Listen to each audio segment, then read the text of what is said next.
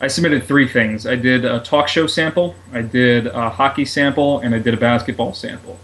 And everything I've heard in the years after that is how well-rounded you are will help you immensely down the road when you can do multiple sports and sound intelligent doing multiple sports. Baseball was the sport I grew up with. And interestingly, that was the one that I didn't have on my reel. Didn't have much in the way of baseball experience. So I worked really hard at honing in on basketball, which was my weakest sport, and hockey, which was the sport that I had done the most at Northeastern. I really tried to find one clip that encapsulated that work, and again, that goes back to the Beanpot Championship that I had mentioned earlier. We had a clip from that a couple of years back that I think really made the demo. Was one clip that jumped off the screen, or jumped into your ears, if you will.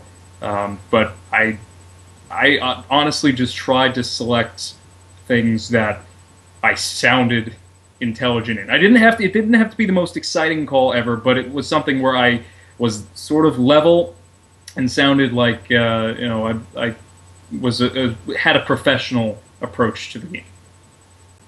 What I did after every game was go back and make some highlights of either goals or big plays, and I would go back and try to select which sounded the best. And again, it didn't have to be the most exciting play, it just had to be the one that was the most level, sounded the most professional.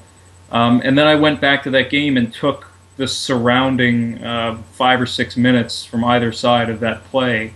So, for instance, in the Beanpot game where I had my sample, I had one goal call that I really loved. It was a one-timer goal, hit the post perfectly, or it hit my call perfectly, I should say. And I took the surrounding minutes from that.